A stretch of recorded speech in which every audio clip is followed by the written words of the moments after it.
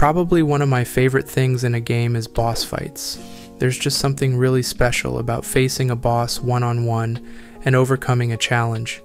So of course I have to get it right in my game. So in this video, let's delve into my thought process while creating this boss fight, as well as explore an interesting approach to designing them. Before that, if you don't know, I'm working on a top-down action roguelike.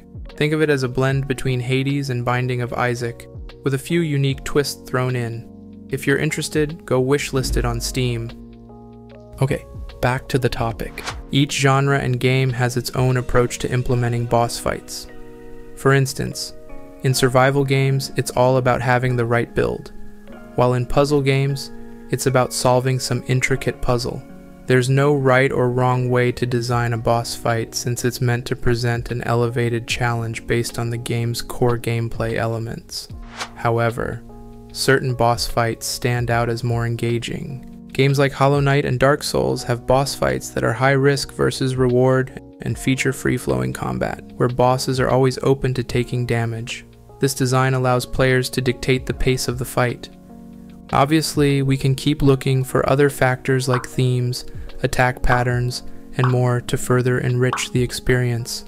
It's safe to say that there are many layers to these boss fights, making them incredibly memorable, challenging, and satisfying to overcome. But how do you actually design an engaging boss fight? Especially when looking at these games, it can be really overwhelming to even start. So here's an interesting approach that really worked for me. Designing in layers. By this, I mean we can focus on one layer or aspect at a time. At each layer, we focus on making that aspect interesting and fun. We continue adding layers to make the whole fight fun and consistent with the theme. Let's discuss some of these layers and how I used it to design this boss fight. Starting from theme for the boss, every great boss starts with either a strong theme or a certain game mechanic that you would like to make use of in the boss fight itself and derive the theme after that. In my case, I wanted to fit a boss somewhere in the purple area, so the obvious boss I could think of was some kind of a mage. It would teleport around, do a variety of spells, and it also seemed to fit with the overall lore and theme of the game. Next, decide on the fight loop. In boss fights, the boss usually only has a few limited attacks, which are repeated over and over. The idea behind this repetition is to help the player remember these patterns and plan how to handle them, especially in fast-paced fight, where they have a few seconds to react. But for us game designers, we also need to decide when to execute a particular attack. One simple approach would be to have a stationary boss, which does those sets of attacks over and over. It works and can be fun as well. Things become more interesting and complicated when we decide to move the boss around. Perhaps the boss can determine which set of attacks to use based on the player's distance or its location in the arena. This can create a feeling that the boss is reacting to the player, similar to some of the interesting boss fights seen in Hollow Knight. Or we could give the boss a few fixed positions to move between, as I've done in my case. The fight's loop here essentially involves teleporting into these positions, executing an attack, and then teleporting out. Plus, who doesn't love a boss that turns the fight into a game of whack-a-mole except the mole teleports and fights back? So, to reiterate this point, as it's probably the most important layer in making an engaging boss fight, all the boss's attacks will likely be repeated throughout the fight, with a certain logic determining which attack will be used. Consider how the boss will decide which attacks to prioritize. We could keep it simple and randomly pick an attack, base it on the distance from the player, the boss's position in the arena, a combination of these factors, or any other criteria. The possibilities are endless. Decide on boss attacks. To keep the fight engaging, think of a variety of attacks that will keep players on their toes. Having 3 to 4 different attacks for a single phase is a good number, as it keeps the fight fresh, without overwhelming players with too many attack patterns to remember. However, eventually, it's bound to get repetitive. So, when that happens, either the fight needs to end, or the boss needs to enter another phase, with a few new attack patterns to keep it fresh again.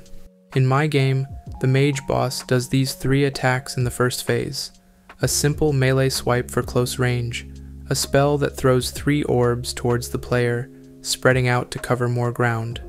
A chasing orb spell, which might seem harmless due to its slow speed.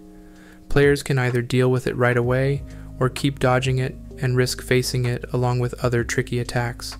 In Phase 2, the attacks intensify and are executed much faster. The boss also has 2 new attacks, an AoE attack that keeps players on the move, a bullet hell kind of attack where you need to constantly dodge these orbs. We could add another layer by having multiple ways to solve or deal with the attack. Each attack is essentially a puzzle. Once figured out, it can give that amazing feeling of solving it. And it becomes even better if you find another way to solve it. For that orb attack, instead of making it explode on contact, it takes a few seconds to drop to the ground, with which I can not only show the range of the attack, but it also gives players more options to deal with it. Like, players can obviously dash away as it gets close, or they can simply take a step back as it's about to explode, or even better approach would be to simply dash through it and get to the boss to deal more damage. By giving players these multiple ways to deal with an attack can feel rewarding and keep the fight fresh. Next layer or step would be to balance out the fight. Things like adding enough build-up to an attack to ensure the player has enough time to react to it, and giving extra warning to hard-hitting attacks will make the fight less frustrating and more fun. Also, the amount of damage a certain attack does is also important. You definitely don't want a cheap attack to do tons of damage.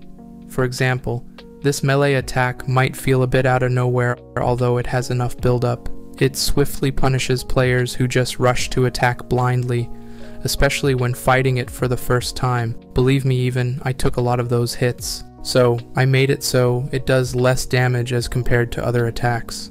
And finally, it needs to be properly packaged with maybe start and end cutscenes or animations. Something to give the impression that this encounter is a bit different from others and have players excited for the fight.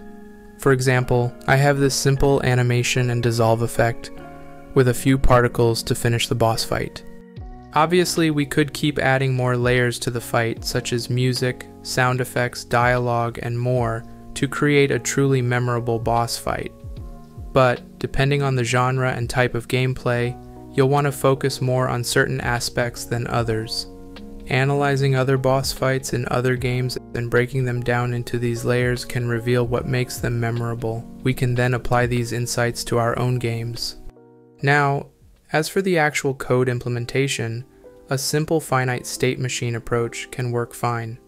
However, I'm using behavior trees. This approach provides the flexibility to visualize the boss's state and keeps the code highly modular and reusable. It also helps in debugging efficiently. Trust me, when you have a complicated boss fight, you need all the help you can get. I don't want to make this video about coding, but you can find great resources on behavior trees on other channels. By the way, if you would like to try out this boss fight and help me with feedback, I am having a playtest on my Discord. Feel free to join. Also, I have more interesting ideas for boss fights in the complete game that I'm sure you will enjoy, so don't forget to wishlist Rogue Resonance on Steam. It really goes a long way in keeping my motivation up as I continue developing this game. And that wraps up this video. If you found it enjoyable, please leave a like. Also, feel free to share your thoughts in the comments below. Thanks for watching.